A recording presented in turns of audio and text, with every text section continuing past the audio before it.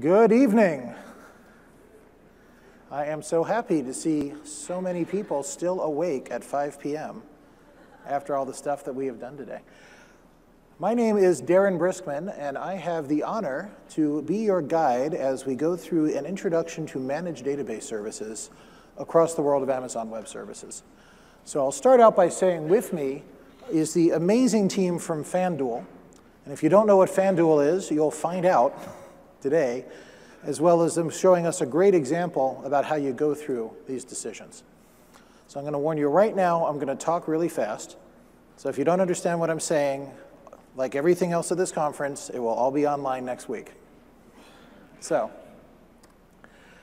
managed databases. Here's our landscape. We have a wide number of things that we're doing, and they all fall in the managed database world into four broad categories. They're relational databases, or they're big data and integration, or they're NoSQL and memory databases, or they're analytics and search.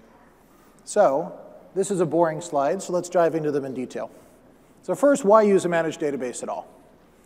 Well, it's the next step in the cloud evolution, right? Before you used cloud, you had to do everything. So everything from the HVAC, the air conditioning, the rack and stack, up through the operating system, the database, the scaling, whatever. But hey, now we're on EC2. So when you use Amazon Web Services, it's taking care of a big chunk of this for you. So we have automated systems that are taking care of the power, the rack and stack, of the server, the operating system, or at least the install. And we've got many, many customers who are doing this and are very happy with running databases on EC2. And it's a great solution. It works fine. Works for almost any database, certainly anything that could run on Linux or Windows. But you're still doing a lot of work. In this world, you're still installing the database. You're still patching the database. You're still doing high availability. You're still doing scaling. You're still doing optimization. When you move to a managed service, all you have to worry about is the app. Everything else becomes Amazon's problem. We do it for you. Now, it's interesting to me to watch us having the same conversations now that we used to have 6 years ago about the cloud. I remember like 10 years ago, people go, why would I want a cloud? And then 5 years ago, I talked to a lot of our customers who, or were not yet our customers, who would say things like, well, yeah, but I can do all this. It's not that hard to run a server. And you're right, it's not. It's not that hard to run a database. But it's a suck of time. It's a suck of attention. It means you're doing things that are not what you want to do. What you want to do is do something awesome for your company, for your business, for your industry, not manage high availability in a database environment. So if you're a database company, that's awesome. If you do anything else, you want someone else to do that so you can focus on what matters. And that's the whole point behind managed databases. So managed databases are an important part of Amazon Web Services. It was one of the first services we started offering. It's an increasing part of what our customers are using in order to get the real benefit of the cloud. And across the benefits of cloud, elasticity, agility, global reach, cost reduction, the big one to me, I think, really becomes the agility. The fact that you are able to focus on what you care about, not focus on running systems. However, there's a lot of choices in here, so we're going to walk through what some of them are for a few minutes. So I'm going to start with our oldest of these services, which is our relational database service, Amazon RDS. And RDS is essentially the idea of no infrastructure to manage and instant provisioning across multiple engines. So we started with the MySQL engine, and since then we've expanded to numerous other engines. So we have MySQL and MariaDB, or MariaDB, depending on who you ask at that organization. We also have PostgreSQL. And then we have a couple of commercial offerings, so Oracle or Microsoft SQL Server. All of those run as a fully managed provision environment that we can scale up and down, use different instance types, use different pieces. And then, as many of you may have heard, last year we introduced Aurora. MySQL is a great product, but it has to support every possible piece of infrastructure out there. It needs to run on a laptop, it needs to run on a cluster, it needs to run on everything in between. We don't need to do that. We just need to make it run on EC2, because we're Amazon Web Services. And that gives us a huge advantage. So Aurora was keeping the open standard, open source interfaces. Your MySQL code runs just fine on Aurora, no changes except changing the endpoint. But because Aurora is only going to run in AWS, it lets us optimize and get huge advantages. With Aurora, as noted here, we are able to get 500,000 reads per second, 100,000 writes per second, 64 terabytes in a single database, all on the cloud. We're able to do replication. Today we call it 15-way replication because there's 16 regions, so I can have it in every region. Every time we open a new region, we'll add one to that count because you can have the same data replicated everywhere, all automated, all happening on its own. And of course, you can take advantage of the rest of the ecosystem, such as your stored procedures calling on Lambda. And we have this great high availability. So you got a primary node and up to 15 secondary nodes in one region. And then, of course, I can also have secondary nodes in cross-region. So when a database node fails, it's automatically detected, it's automatically replaced. Processes are detected and recycled. The clients don't know that this happened. We hide it all under the endpoints. If it's the primary node that fails, then very quickly, within under a minute, almost always, we're able to switch that over and promote one of those replicas to primary. So we're able to scale out read traffic across the whole range.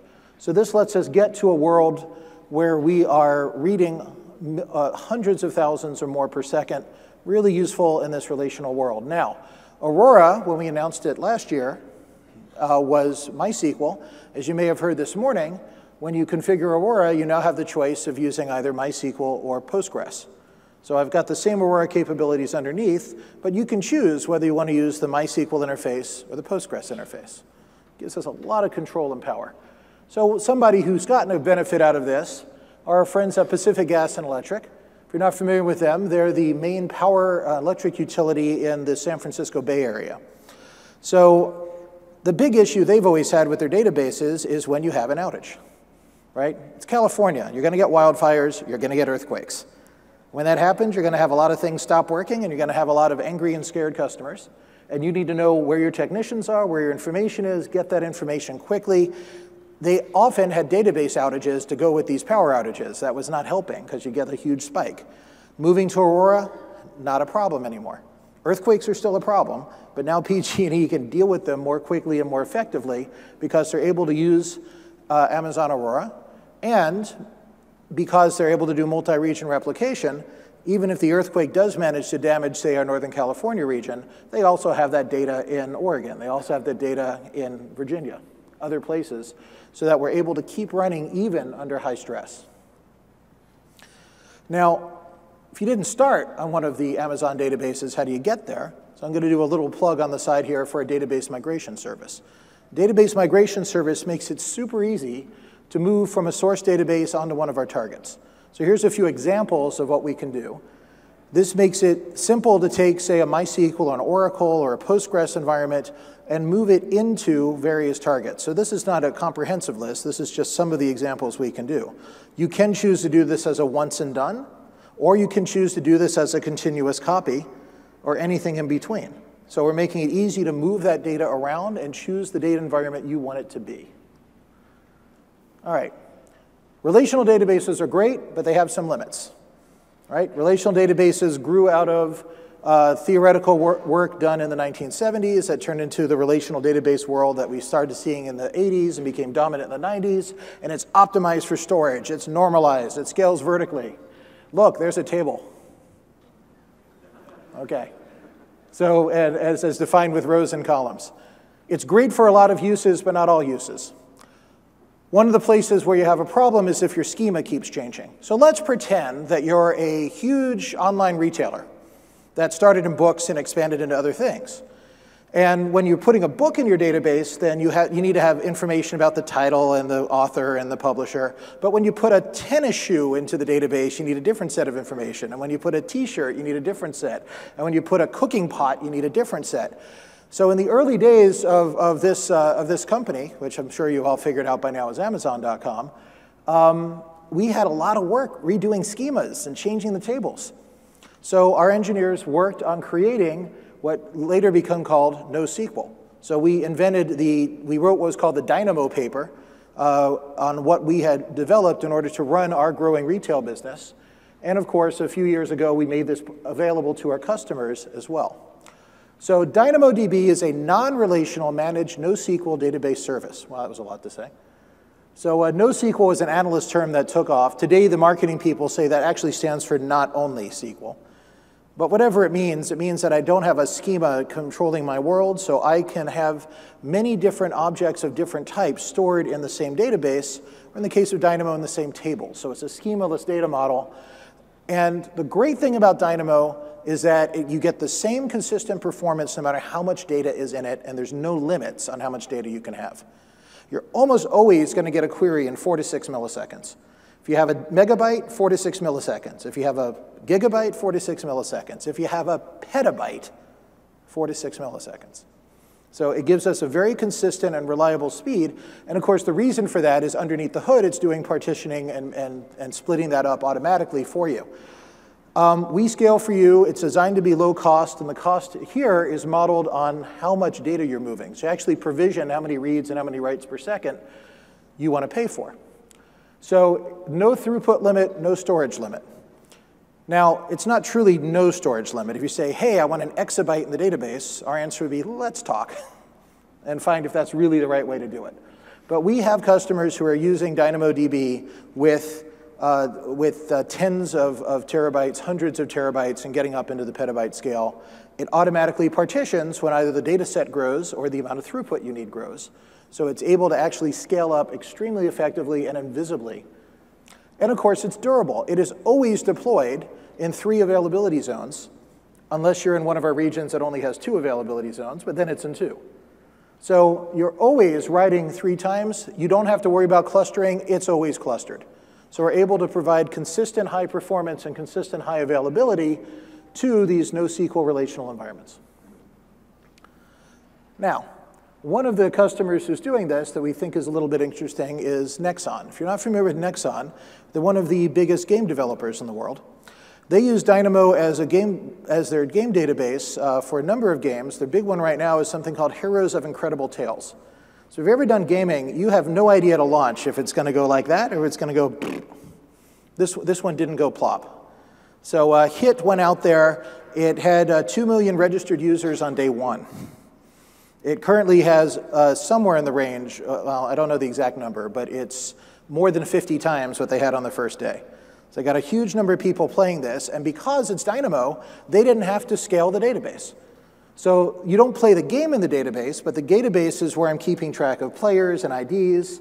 This is a fantasy battle game, so you know what kind of sword you have and how many gold pieces you have and all that other information, as well as doing the matchmaking so you know who you're going to fight. It's actually a mobile game where 6 people can fight at the same time, and I first learned about this when I was on a trip to Korea, and I noticed everyone else on the subway were fighting each other on their mobile phones, and it was all here. So they typically have about 170,000 concurrent players at once, but because they can scale they don't have to scale it on demand, it scales by itself, lets us do some great stuff. They're about to come out with, they've announced their next game, which is a massive multiplayer role-playing game on a world that involves rockets and dinosaurs called Durango. So we're looking forward to that as they build that out using Dynamo. And Elasticache. So Elasticache is magic sauce that makes all databases faster and cheaper. Okay, that's a lie. There's no such thing as magic. There's only code. But this uses 2 engines. Memcache. Memcached has been around for quite a long time. It actually first came out of the gaming world with LiveJournal and Zynga. And Redis, which has been around since 2009, but give us options for very high speed in-memory key value store. What's high speed? This is why my shirt has the cute thing on it that says milliseconds or microseconds. I blew the line, wow. Microseconds are the new milliseconds. Our average object to read or write in Elasticache is about 400 microseconds, 0.4 milliseconds. That makes it about 10 to 15 times faster than any other option we have. Why is it so fast? It's all in memory. So what's great about all in memory? Simple, fast. What's bad about all in memory? You can only hold as much data as you have memory. So today, that limit's pretty good. It's 3.5 terabytes. And with some of the announcements you heard today about R4 nodes and other things, those numbers are going to go up. But again, it's fully managed, no administration. We provide the availability and the reliability. And kind of like Aurora, it's a 100% open source interface, but we've put some hardening underneath to make it take advantage of EC2, so that it is indeed ridiculously fast. I can say that because it's in the documentation that it's ridiculously fast. But it's also open source. We have persistence, so the data is not stored on disk, but I can take snapshots for backup in order to recover. And we have a very highly available environment where in each Redis cluster, I can have 15 shards, and each shard can have up to 5 replicas. So right now on our Elasticache cluster, we can handle 4.5 million writes per second and 20 million reads per second.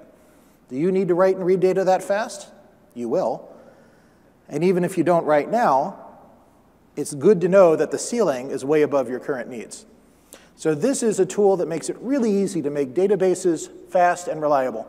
You can use this as a primary data store. Some of our customers do. But most of our customers, as the name Elasticache implies, use it as a caching model to increase the speed and reduce the costs of Amazon RDS or DynamoDB or some of our other options.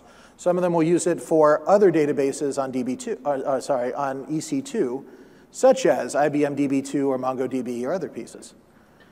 So one example of that is Expedia, currently the world's largest travel agency. Expedia deployed a number of systems onto DynamoDB, and they were happy with the performance, but they had to provision for the maximum throughput. By putting a caching layer in front of there, we were able to move them from paying 35,000, in this case write units, writes per second, to 3,500. Because by using the caching layer, we could intercept those writes and drip them in at the appropriate level, because they didn't all have to write immediately. Similar thing on the read side, we've had customers that we can reduce the number of reads they need, read units on Dynamo by 99%, or customers that were needing 20, 30, 40 nodes of database down to 5 or 6 by caching those reads. So in the case of Expedia, that's about 200 million messages a day. They come in these big bursts, but we can use the caching layer to slow down where it gets into the database and therefore significantly reduce their costs. In their case, about an 84% reduction in the cost of running their application. Why not 90%? Well, the caching isn't free, but I cut the database cost 90%, and there was about 6% in order to do this work. Good trade for Expedia. They were happy with it. Then there's analytics. So Redshift is another way beyond Aurora that we're taking advantage of PostgreSQL technologies. In this case, we're using a Postgres-based environment in order to create a really effective system for analytics. Because we looked at this and we saw a lot of our customers are using big, expensive, dedicated hardware to do data warehousing. And we said, well, could we make that a lot faster, a lot simpler, and a lot cheaper? And you know, if you've ever dealt with AWS or the rest of Amazon, that's kind of our whole point of existing as a company. So it's everything from how do we deliver a package faster, simpler, and cheaper, to how do we deliver a data warehouse. It's a relational data warehouse. It puts information in sorted by columns, not by rows, which makes it possible to do huge scans really fast. So usually for large environments, we're scanning at about 4 gigabytes per second. And then we're able to do that only on the columns that apply to your query. So we've got lots of customers who have put this in here and found, wow, I can have, so we support up to 2 petabytes, and we can scan through that in less than an hour. So that gives us the ability to do interesting things. But you don't have to be a big customer to have big data. So we've got lots of internet customers like Yelp with petabytes, or big customers like NTT Docomo in Japan. Here's another Japanese company I dealt with. They're not a big company. They're called Sushiro. Sushiro is using Internet of Things, because this is one of those places you have sushi on plates and it goes around a conveyor, and every plate has an IoT in it. So by using Redshift in real time, they know who's buying what sushi, how quickly, and what. They've been able to reduce their food waste by 80%, because they know globally who's eating what in what restaurants. So they're a nice chain. They've got about 380 stores across Japan and a few outside. But the inventory and the consumption information has let this relatively small company use big data to have big savings and be able to provide better food. The other one I'll mention, in the 2 others I'll mention in the analytics space. So Elasticsearch service. Elasticsearch is an open source distributed search and analytics engine. About a year ago, we started offering it as a service, Because like everything else we've been talking about, running databases, running databases isn't hard. Running available databases is hard. But the really hard thing about running databases, as you'll hear from our friends at FanDuel, is how much time and effort you spend running the database. Elasticsearch falls in that category. It's kind of hard to run an Elasticsearch environment. And it's really hard to size search engines. But when you use our service, all you do is go and say, OK, I don't want 3 nodes, I want 5 nodes. No outages, it automatically changes for you. Change the instance size, change it from an M3 medium to a R3 2XL, whatever makes sense, move it around. But the most common use for this isn't actually a traditional search engine, it's log analytics. Because you can move stuff in, and of course, what generates logs? Everything. So there's built-in patterns here to take your AWS CloudWatch and CloudTrail logs, pull them in for visualization. I'd urge all of you to give this a try, because the pattern to do this is completely built out. If you go to AWS and look for centralized logging, you'll find a full cloud formation that with 1 click and 20 minutes later, you're visualizing all of your logs for AWS. And it's easy to add in logs for almost any other application. So sometimes beyond log analytics, we use it for business, like McGraw-Hill. The education group in McGraw-Hill is providing tests and quizzes and information for education across dozens of countries and thousands of jurisdictions. Each month, they have 100 to 150 million learning events. Student took a quiz. A teacher met with a parent. By pulling all this in and using Elasticsearch, they're able to analyze those results and both prevent dashboards, so a parent knows what their children is doing, a teacher knows what everyone in their class is doing, a headmaster knows what everyone in their school is doing, but also be able to track effectiveness and progress and give people analytics that are useful, and doing all of that through a search engine that allows me to do flexible and efficient searches. So logs are not just for operational intelligence, they're also for figuring out what's happening in my whole organization. Before they were using Elasticsearch, there was some really expensive data warehousing stuff going on, radically cheaper and radically more effective. And the last one I'm going to mention is Amazon EMR. So this is a managed platform with originally around MapReduce, now mostly around Tez, and also Spark and Presto. So this is the whole world of Hadoop technologies, and this is us running Hadoop for you. So again, Hadoop isn't hard to use. It's not that hard to set up. It's hard to keep it running. It's like anything else in databases. To have a high availability, reliable database, there's 1,000 things you have to get right. And if you get 999 right, it doesn't work. You have to get all 1,000 right. So our customers use this because it's easier to let Amazon get those 1,000 things right. So here I can use S3 or HDFS or MapR as my storage options, leverage elasticity and the security features that we have. And a lot of people use Amazon EMR with spot instances.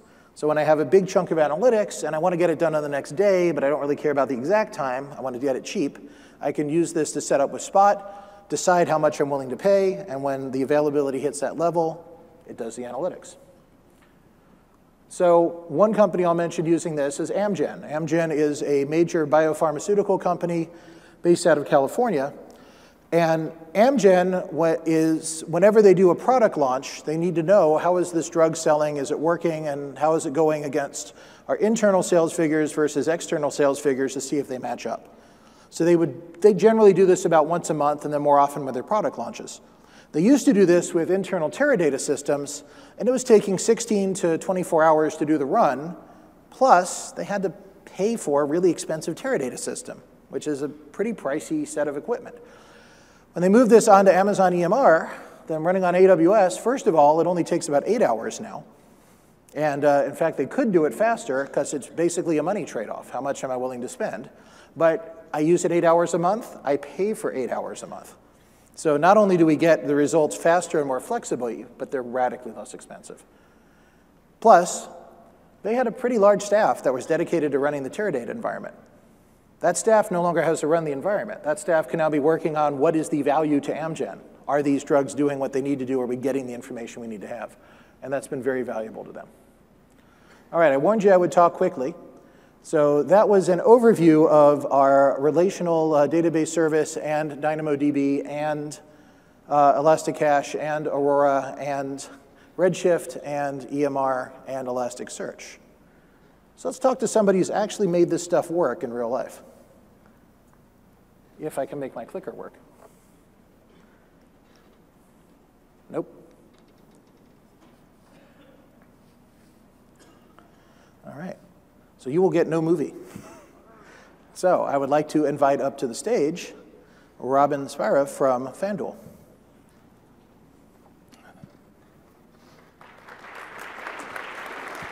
Thanks, Darren. Is this the clicker here? So, cool. Hello, everyone. Thanks, Darren. It's a great privilege to be here today to tell you about our journey with Amazon Managed Database Services. But before we get stuck in, I'm going to give you a quick history of FanDuel's time. Yep. So in 2007, an Englishman, an Irishman, 2 Welshmen, and a Scotswoman launched an online news prediction game called HubDub. It was a game that attracted a great audience, but it didn't really attract any revenue. So in 2009, at South by Southwest conference in Texas, the founders gathered in a garden with a group of HubDub users to consider the problem. They knew that sports, particularly American sports, were by far the most popular part of HubDub, and this led to the idea to do a complete pivot of the company. The photograph shows the very session in progress and the moment that FanDuel was born. So FanDuel pioneered daily fantasy sports, or DFS for short, and the pivot turned out to be a great idea because this time it had a pretty good revenue model. The breakout year was in 2014, and by the end of 2015, we had 6 million registered users. This year, we've seen a dramatic change in the way people interact with FanDuel, and the majority of users now play exclusively using the mobile apps. We've also made it much easier to play socially with Friends Mode. Now, I know many of you from the US will probably know what DFS is, but here's a quick recap for those who are less familiar, because I know not everyone in here is from the US. As with traditional fantasy sports, daily fantasy sports allows you to create or draft a team made up of players from real-life teams, and the fantasy scoring is then based on the events in the real-life games. But compared to traditional fantasy sports, where you're committed to a team for an entire season, DFS is more like a one-night stand, allowing you to draft a new team every time you play. Every player you pick has an assigned value, and obviously the best players are the most expensive players, so there's quite a skill to drafting a team within the budget. And it's something that our users tell us is one of the most fun parts of the game.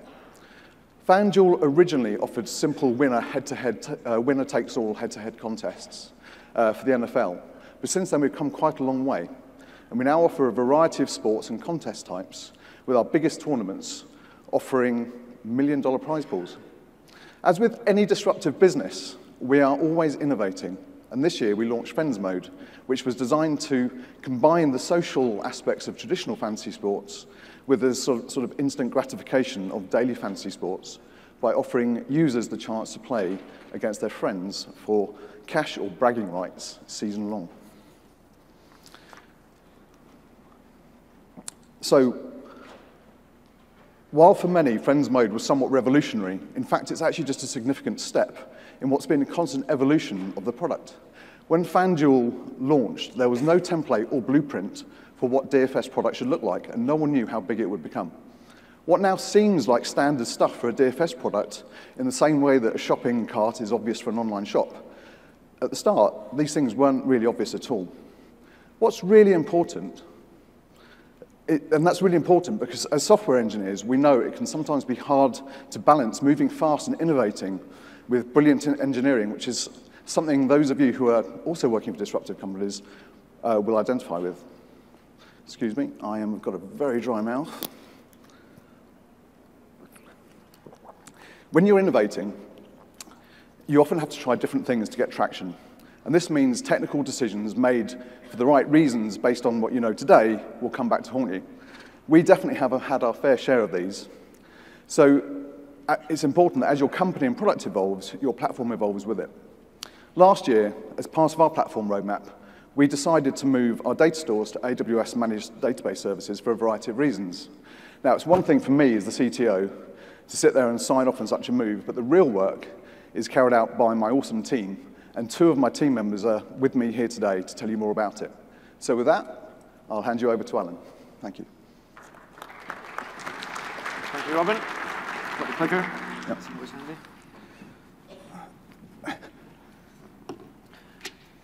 Hi there, everyone. So that video tells our users how they can become sports rich. But before FanDuel could become the success that it is today, the business had to become what I would term from an engineering perspective to be platform rich. And if I just click onto the slide, that might actually help. There we go.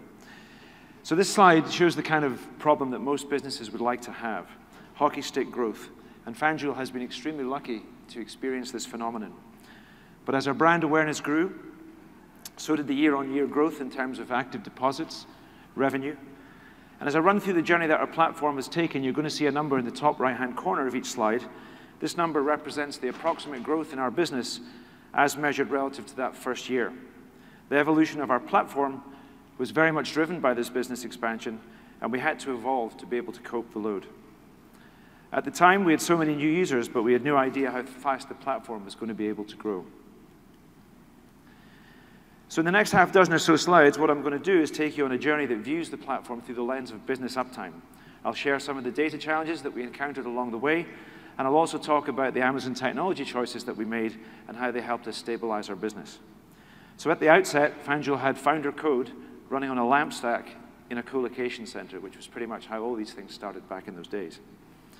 The stack had a monolithic PHP code base running on top of a monolithic MySQL instance, and that MySQL instance had a schema layout that wasn't optimized for the scale that FanDuel was about to experience. So as the business grew, decisions were made that were appropriate at the time to deal with the scale problem at hand. We also realized that we would have to revisit those decisions pretty much on a yearly basis to be able to cope with the next wave of business growth. Some of the problems we had related to the legacy code being carried forward without the requisite attention being paid to technical debt reduction, and the software itself didn't scale very easily. So there was a heavy reliance on the monolithic database server at the back end to meet the demands of the business scale. Operationally, this meant that the database server was running hot pretty much most NFL Sundays, and on any given NFL Sunday as we approached game lock, that server would run at 90% plus of its compute capacity. And in so much as the software didn't easily scale, we also had a problem with co-location. With co-location itself, with physical hardware, that it echoes the first syllable. It's just hard to scale with physical co-location. And so the not so unusual takeaway from this slide is that scaling was a real problem for the business. So moving forward to 2010, FanDuel realized the need to scale, and it was this year that we made an initial foray into cloud computing. Back in 2010, it wasn't clear that Amazon was going to be the leader in cloud technology that it is today, so we were with a different provider at that time. We chose that provider based on price, but we experienced some pretty hairy operational issues with them, particularly in relation to networking. It was these early issues, coupled with some pretty mediocre support, that would force us to move lock, stock, and barrel to Amazon the following year. However, that initial foray into cloud computing gave us the impetus to move our platform to more towards a cloud-based model for hosting. In doing so, we let go of the pain points that we would normally have with terrestrial hosting, but we acquired a whole new bunch of growing pains in the process. So in 2010, we made several significant platform changes. The application was refactored to a degree in order to enable the web server layer to scale horizontally. But despite our best endeavors to scale, we still had that monolithic throbbing database at the back end. Moving forward to 2011, this was the year that FanDuel migrated lock, stock, and barrel to Amazon Web Services. Moving to AWS was simply the best move that FanDuel ever made. Did you put that in here? I edited it. Yeah, I'll take that here. Yeah. Thank you very much. I got that here. You said Amazon was great. So there we go. Thank you. Do that at once. But moving to AWS didn't magically solve the scaling problems that we had. The site still went down frequently on NFL Sundays, and I have a slide coming up that will show you the traffic shape that we had to contend with. This will help put into context the difficulty of the scaling problem that we actually had to solve. So the initial database setup we had with Amazon was self-installed MySQL running on self-managed EC2 with statement-based replication. We were extremely fortunate at this time in that our code base had a relatively clean separation of read and write functionality. Depending on which request was coming in from what endpoint, we could either route it to the master or to the appropriate read replica. This gave us a higher degree of scalability for any read-heavy workload that we had, and not having to deal with the separation of the read and write concerns at that time allowed us to focus on other endeavors that would help mitigate the technical debt that we had in our data layer. There were drawbacks to this new self-managed setup. The addition of each new read replica would place ever more burden on the master, forcing it to spend more of its compute capacity keeping the replicas in sync. Data loss was another concern. If we lost the master, then we lost whatever replication data was in flight, and adding a read replica to the cluster was a long, drawn-out process. EC2s had to be lovingly curated by hand. This involved OS configuration, MySQL installation and configuration, seeding it with the data, warming up the query cache, warming up the buffer pool, and so on and so forth. And all of these activities were crucial before that replica could become online. On reflection, we were doing all of that heavy lifting that Amazon does for us today. However, one thing was true in 2011, and that was our data layer capability had moved on significantly. In 2012, work started in earnest to carve chunks off the application monolith and move the platform more towards a service-oriented architecture. Discrete back-end Java service components were created, each with their own backing store, and application components were decoupled with the introduction of message queues. And for better or for worse, we also started to look at Redis as a persistence option. After all, Twitter were using it at the time, so it had to be pretty cool, right? We identified Puppet as the tool of choice in order to button things down in terms of configuration management. And if the clicker works, there we go. And consideration was given on how we would elasticize all the things, right? So we started looking at ELBs and considering how to build stateless application layers that could horizontally scale. Up to this point in time, rather, our infrastructural elasticity had been managed by a homegrown Perl script. And whilst noble in its aim, this script was very occasionally unreliable. My colleague Steve, who'll speak shortly, will give you a little bit more detail on that if you buy him a beer afterwards. So with auto-scaling groups maturing as a capability within AWS, we started to use them to manage our scaling needs. Almost immediately, we benefited from better fault tolerance, service availability, and cost management. But we still had that huge legacy database at the end. The master was running on one of Amazon's biggest EC2s at the time, and it was running pretty hot still on NFL Sundays. We were continually asking Amazon for more and more IOPS, reaching a provisioning peak of over 8,000 at one stage. By 2013, business volumes had now really increased 625x, and we had new platform challenges. We had time pressure to get an iOS app to market, and that desire largely shaped the initial development path of what would be our new REST-based API layer. Little consideration was given at the outset of this journey as to how that new mobile app would be furnished with the right data. We continued to carve parts of the application monolith to implement them as Java backend services. But then what happened? Boom, we had the great NFL blackout. We went down on the opening day of the 2013 NFL season, but we weren't alone. I think pretty much all the other DFS providers went down at the same time. The monolithic database had suffered a cascade failure caused by the killer combination of a schema that wasn't optimized for scale and a high number of write queries in the lead up to game lock. This caused ever higher levels of contention as the number of table locks increased, eventually leading to the demise of the database. So the focus naturally turned to improve our DR position. So we migrated from a single master to an active-passive multi-master setup, with each master having its own replication chain. This gave us higher availability, but it still fell short of what was possible. It was still possible to lose replication data in flight to the passive master. But in reality, with this setup, we never actually had to fail over. But it did give us the added advantage of being able to make database changes to the secondary and then flip that over to be the primary. For backup provision, we would take a read replica offline, snapshot its data volumes, which contain the DB files, bring it back into the cluster and let it catch up with replication. And this was done on an hourly basis, but introduced a load of operational complexity. And whilst we managed the, is this going to work here? There we go. Whilst we managed the rest of the NFL season without any service degradations, we still had that pesky monolithic database at the back end. By 2014, business volumes had taken another giant leap. But we did manage to make it through that NFL season without what was left of our monolithic database causing us any further outages, and this was progress. We launched our core internal API and started to re-platform our front-end web components to be able to use it, and we also launched our award-winning iOS mobile app the same year. But 2014 wasn't all plain sailing. In the second week, we endured a service degradation, this time with one of our Redis components at the back end. One of the Redis read replicas had fallen so far behind its master, possibly due to a network partition, that it made a full dump request to the master to be reseeded. And unfortunately, this situation persisted with no step-off in frequency of occurrence, so we ended up with the master's compute bandwidth being totally saturated and annihilating the service.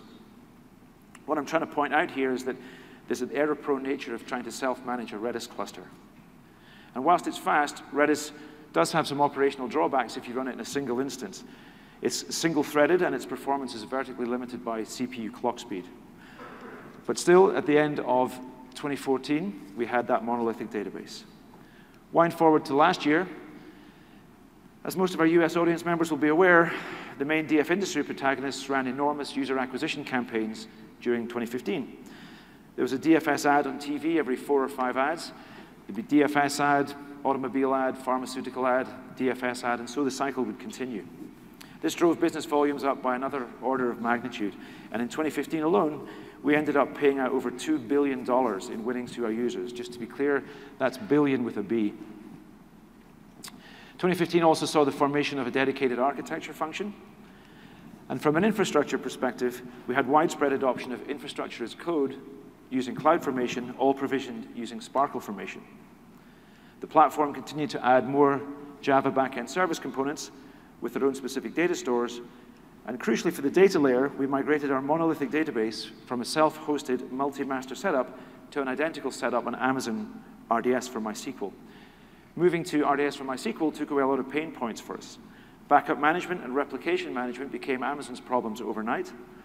Before our RDS, it would take 1 to 2 DevOps colleagues most of the day to create a read replica, provision the EC2, configure MySQL, manually copy the data, warm the query cache, and so on and so forth. As I mentioned before, this was time-consuming and a fidgety task, and configuring and swapping out a master was a whole different ballgame. RDS for MySQL took these pain points away for us pretty much overnight. This is where we really got to appreciate the value of Amazon doing that undifferentiated heavy lifting for us. So where are we now in 2016, halfway through the NFL season? Well, the platform is pretty stable, touch wood. Our recovery point in time objectives are significantly lower than they have been in previous years, and service interruptions are now mercifully rare. One of the keys to that has been our performance testing capability, which is now rock solid. And one of the things we focus on with that is what we call broad endpoint testing. This is the ability of being able to test all platform components simultaneously, redlining those components and figuring out where the operational bottlenecks might be found. As a result, our platform now has significant operational headroom, which is truly amazing. And as I've touched on along the way, we focused a lot in this year on reducing the tech debt we had in our platform. We untied those application Gordian knots by taking a kind of slice-at-a-time approach. And architecturally, we have now predominantly service-oriented architecture. And getting this breathing space has allowed us to shift our focus to the adoption of more modern architectural paradigms. Yes, we still have that monolithic database. Yes, it can still be a provisioning thorn in our operational side, but our dependency on it is a lot less than it once was. At this point, some of you might be wondering why we didn't consider using DynamoDB to address some of our scaling needs. The answer to that question is that we did consider it, but it just wasn't fit for our use case. Now, this slide won't be easy to make out, but I wanted to show it to you anyway, one of those unreadable slides that you always have to show. But it's just to give you a feel for the service-oriented architecture that I've been talking about. At the top there, you can see the clients, which will be the iOS app, the Android app, and web. And there's the service layers there and the data layers just below that. Whoops, there we go. So at this point, I'd like to pause to recap some of our data challenges. The prevailing operational model for most businesses is that if their service fails, they fix that problem as soon as possible, whereupon their users can come back and retry the transaction that failed before. E-commerce providers, for example. FanDuel's model is somewhat inverted to this. If we fail at the wrong time, then there is literally no opportunity for the users to come back to retry their transaction. Our pre-game log entry and edit traffic is seasonal and for the most part predictable, and it follows real sporting fixtures. We have absolute times that we cannot miss, such as game start. This means that our platform has to be appropriately scaled in advance of game start, usually in the 3 hours leading up to game start. Very few businesses have to cope with a traffic shape where everything is near to zero. Then it becomes go, go, go, go, and then we have to be complete. All that entry and edit transactions must be complete prior to game start. We have no business failure safety net whatsoever. Any failure at this time would place a colossal burden on our customer services team, refunding users and so on, not to mention the intangible cost of reputational damage. I think at one point we did ask the NFL if they would be prepared to pause game start for us if we experience any data consistency issues, but so far they've failed to get back to us on that one. So entry and edit. As I mentioned in the last slide, we have a hard stop at game start. We're taking people's money in return for an entry that has a nominal value, and the sums of money involved are substantial.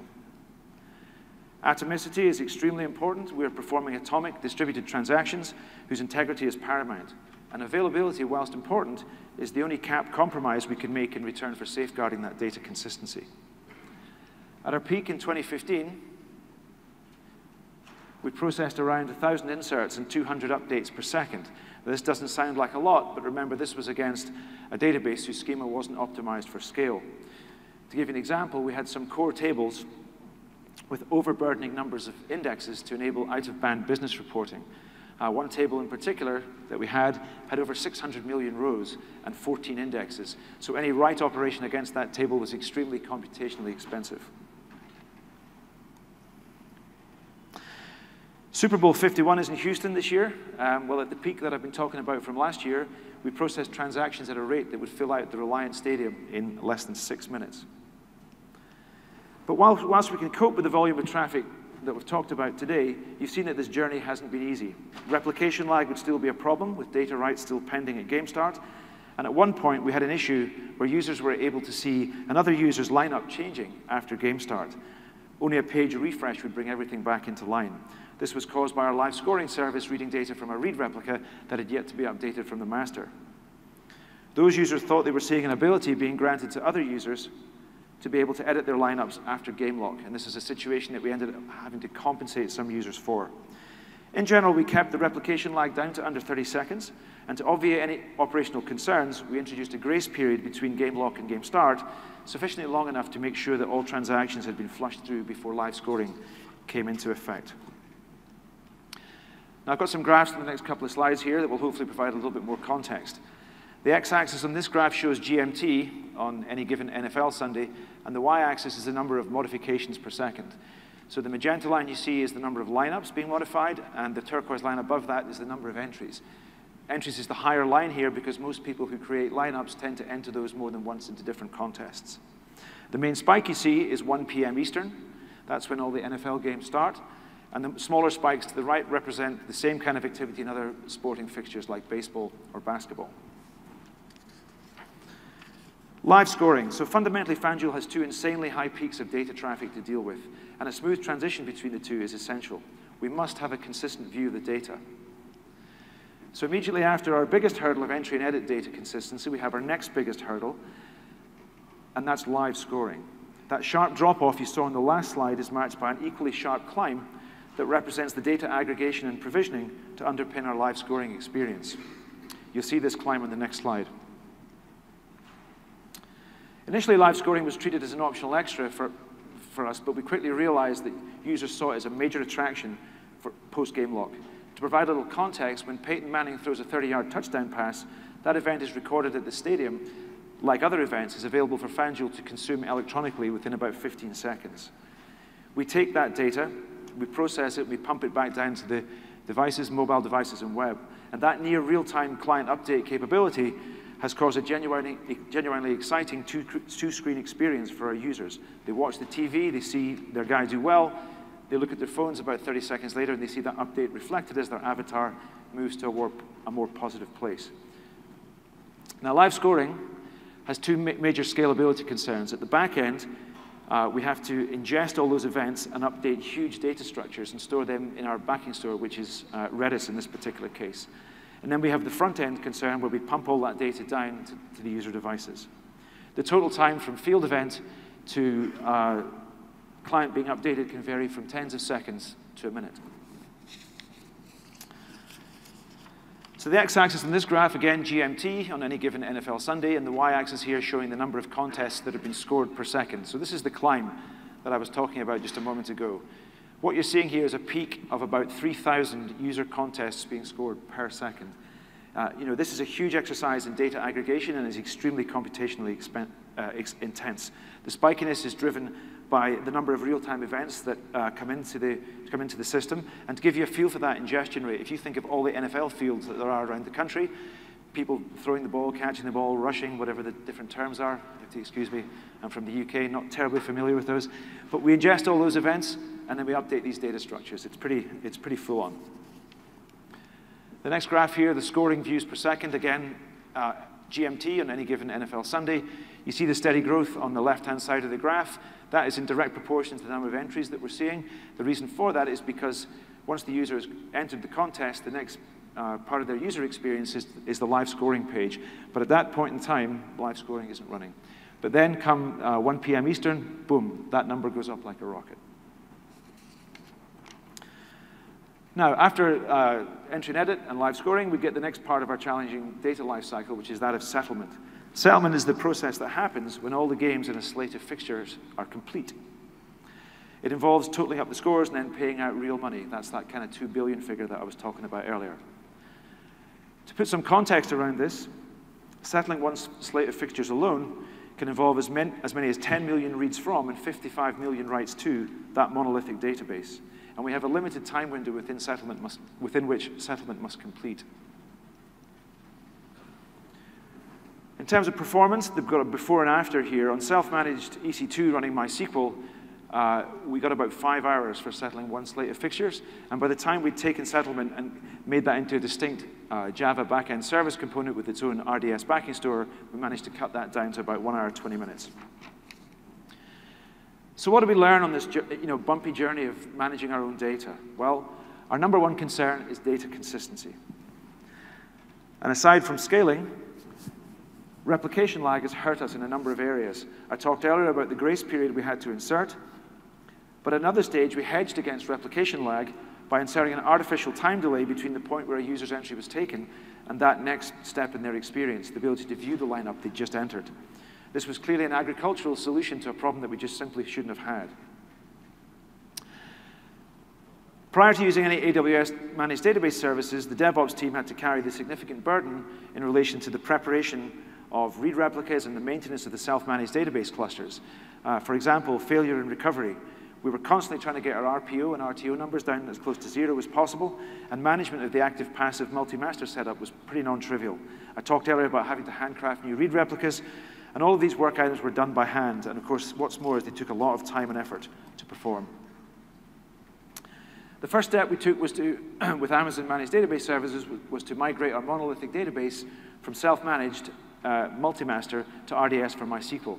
We couldn't go straight to Aurora at the time because the migration tools, well, Aurora itself is still in beta, but the migration tools for that were not quite as mature as they are now. I've hinted at the advantages that we got along the way, but almost immediately we started to reap the benefits of not having to do any of that hard work I talked about on the last slide. All those pain points, pretty much gone. Automated failover, wow, no more time-consuming manual and error-prone intervention. Our RPO and RTO numbers improved, and we got a uniform interface and ways to interact with our databases. Backups were now Amazon's problem. And our rep lag problem, whilst reduced, wasn't yet eliminated with the move to RDS. That happy day was still to come. And my colleague Steve was heavily involved in some of these migrations. He's going to share very shortly with you some of his experiences. The second step in our journey with AWS Managed Database Services was the move to Aurora. We recognized that Aurora could potentially bring a lot of benefits for our platform. And so when the beta was released, we jumped aboard straight away and started smoke testing. We found a handful of minor teething issues with Aurora. Initially, the data import was a little bit on the slow side, and we found an odd edge case where there was a network MTU mismatch between Aurora and EC2 instances. But these issues were all pretty minor in nature, and they were all fixed by Amazon very, very quickly, and we were able to get on with things. So for our first Aurora use case, we picked an internal service, which is known to us as the action log. Basically, it is an append-only log. This is rarely read from, excuse me, rarely read from, but is written to heavily by a lot of platform components. And for us, this was a simple and concise performance test case for Aurora. Excuse me. Data consistency is the key for the action log, because this service is used by our customer service team to address any user complaints that we might have. For example, why did my lineup edits not go through, or why did my entry not go into this contest? But this initial migration was successful, and it gave us the confidence to make Aurora the backing store of choice for not only our monolithic database, but also for our Java backend service components. Boom.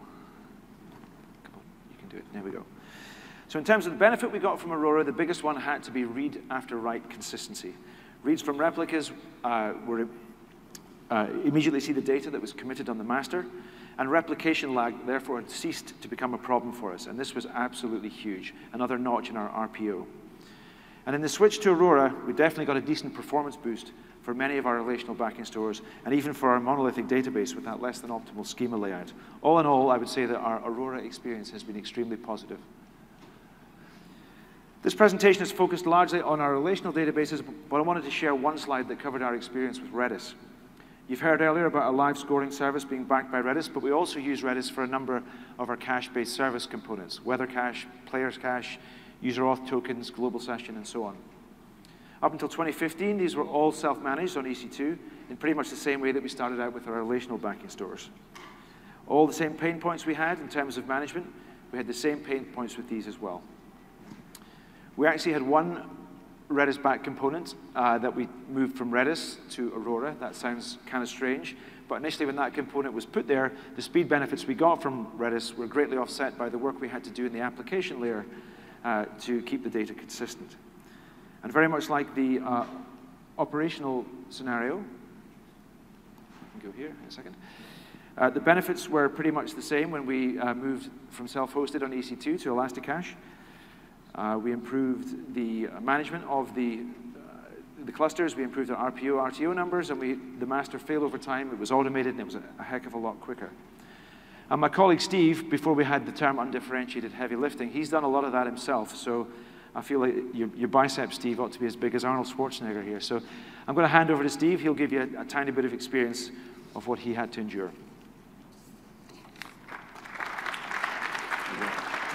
Thanks, buddy. Thanks, Alan. So I realize there's a pub crawl and a couple of after parties to get to, so I've got a fairly short story to go through, if this clicker works. So I'm going to talk about migrations, and we've run a lot of these over the last couple of years, particularly in these 2011, 2012, 2013, 2014, from EC2 to RDS and to Aurora. And so I'll talk through some of the quite quickly, the processes we've taken to go through that. So our customers are up at all times of the day and night. So a lot of our steps here had to focus very heavily on uptime. We also process a lot of transactions, a lot of user actions, entries, edits, cache deposits, and withdrawals, with every committed transaction being sacred. So we have to go to great lengths to make sure we don't lose a single transaction. Where am I? In RDS, you don't get access to the underlying file system. So you can create snapshots within AWS and use those to spin up copies in RDS itself, but you don't get to ship the actual files on disk around. So for migrating to and from MySQL, we used tools like MySQL Dump and the Percona toolkit, and we've become very familiar with those over the years.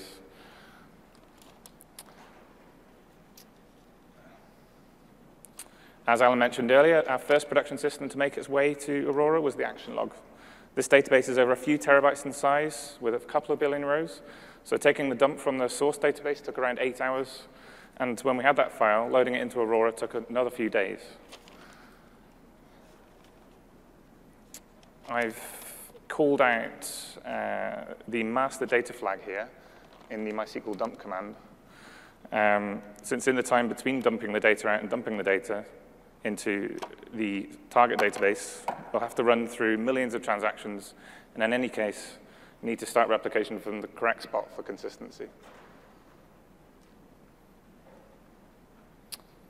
At that point, we need to set up replication. In RDS, you don't get root access, as I said. Instead, your admin user can run a bunch of AWS-managed stored procedures that let you do things like set the replication master and start and stop replication.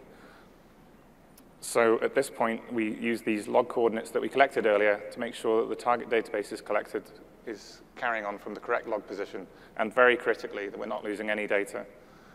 This sort of things like catching up the replication can take a few days again, so we've sort of taken a few days to copy all the data in, and then we've got actually waiting another couple of days with all those millions of transactions in the meantime to catch up. In every change we make to the platform, rollback is very important. Excuse me. I've put a consistency check at this stage of the process, but in reality, we smoke test and review each other's code throughout every process we do. We run code review, and as losing data or losing uptime are painful at the best of times, and even worse if we've inflicted it upon ourselves. Depending on the schema, a consistency check, once the data dump and replication are set up, would most likely cover checking table sizes match and checking the schema matches. Depending on the use case, we may want to build out a little more architecture on the right-hand side. We may want to add more replicas or even change the instance type size. And at this point, we can do this. So we've effectively got this target that we can change at will, and we've not impacted production traffic because we have this multi-master setup that allows us to change the sort of right-hand side of this diagram without impacting the left. And yeah, I told you the story would be quick. So in fact, we've got this sort of, we've created a very safe architecture. We've got multi-master. And at this point, we can choose to demote the old master in a typical multi-master fashion. We can demote the left-hand side, and promote the new master. In our particular case, we do that with changing DNS entries, or you might be able to do this through changing config or updating your service discovery mechanisms or load balancers. Now, after saying all of that along DMS, Darren touched on this earlier. In typical Amazon fashion, they like to produce tools pretty much straight after we've solved all the heavy lifting ourselves. It sort of looks simple on a slide, but we've done this process many times, and DMS came out 6 months ago, and at that point, we'd migrated literally everything to Aurora. And so there's this service out there that I suggest you look into. I don't know too much about it, but Darren probably does, and I know there's a talk on it tomorrow. And I told you my slide would be quick, so thanks, and I'll hand back over to Alan.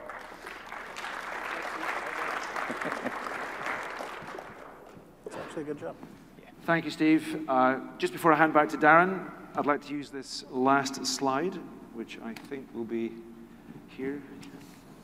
Oh, there's that $5. Mustn't forget that. Handy in the bar later. So before I hand back to Darren, I'd like to use this last slide just to summarize the benefits that the FanDuel platform currently enjoys. One more time, automated failover. Automated failover is no longer complex. Amazon has really taken away a lot of pain for us in this particular area. I think, as Darren touched on earlier, for Aurora, there's a very fast transition time from promoting a read replica to a master, usually less than 60 seconds on average. One more time, managed backups. Managed backups, again, this is another big win when viewed through the lens of disaster recoverability. And to eliminate that most non-deterministic of data headaches, replication lag, that has been absolutely huge for our business, and Aurora has really helped us out there. All of our relational data stores now have the same interfaces and ways of working with them, so simplicity there is good. And when you consider the alternative of self-managed solutions, there is a clear cost and operational benefit in the managed services approach. All in all, the FanDuel data layer is in a much better place than it was at the outset, and Amazon really solved a lot of hard problems for us here that we got pretty much sick and tired of trying to manage ourselves. And in all of this, let's not forget Redshift.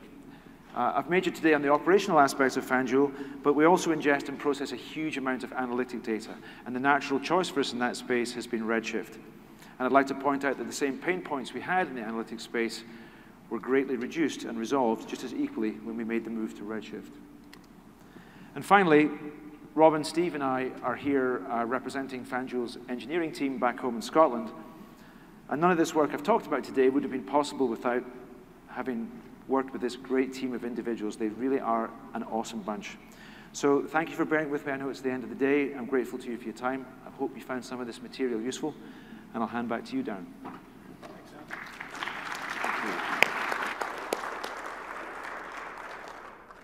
So, you've now heard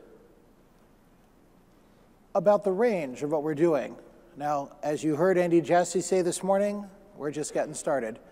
There's a lot coming in the future, but right now, we have what's there to let our customers understand how to run a managed database, and for us to do the heavy lifting and the confusing stuff for you. So let's hear it again for our friends at FanDuel, and get out there and manage some databases.